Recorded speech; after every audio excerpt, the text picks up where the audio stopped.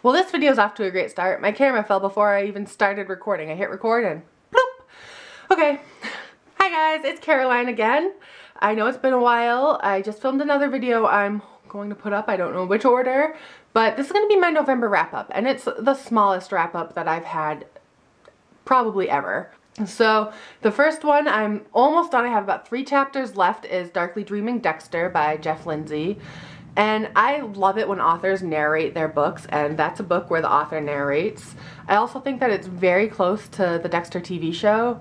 It's just called Dexter. It's not called the Dexter Show or anything.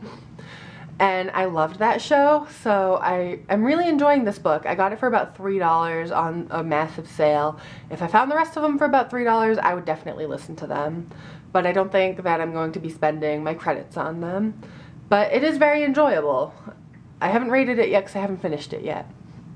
The other book that I am not quite finished, not anywhere near finished, I'm only about halfway. I've been reading this book for 2 weeks now. I've been in a pretty bad reading slump for the last few months. I don't know why. And this is the new Jim Butcher book, The Aeronaut's Windlass.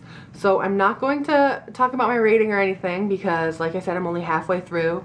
But I will say that this is everything you want from Jim Butcher. The world building, the comedy, the humor, just so far, it's everything his other books have been, and it is wonderful.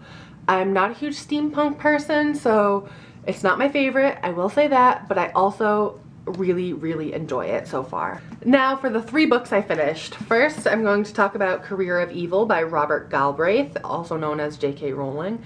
I was so pleasantly surprised that Jo could narrate a bad guy so well. That's not something I expected from her at all, but it is wonderful. It goes back and forth between Robin, Cormoran himself, and the bad guy, who you don't find out who it is till the end.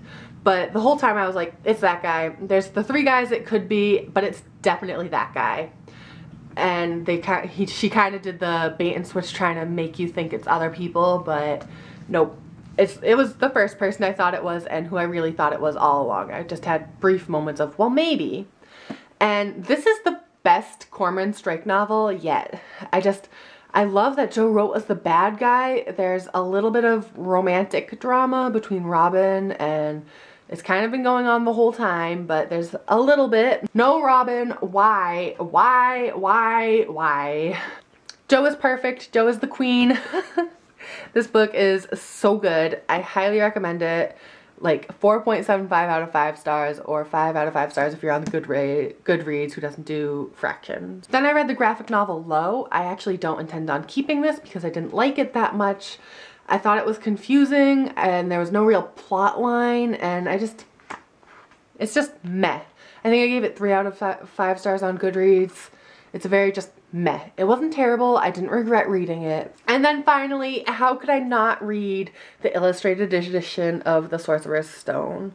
I can't wait for the rest of these books to come out. It is a huge frickin' book, and it was very expensive. I got it as a birthday present because October was the month of books being released.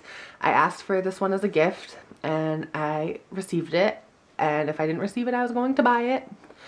And the illustrations are beautiful. It's the classic tale I think everyone ever has read. Just take a minute. And there's Ron. Oh, nope, nothing on that page.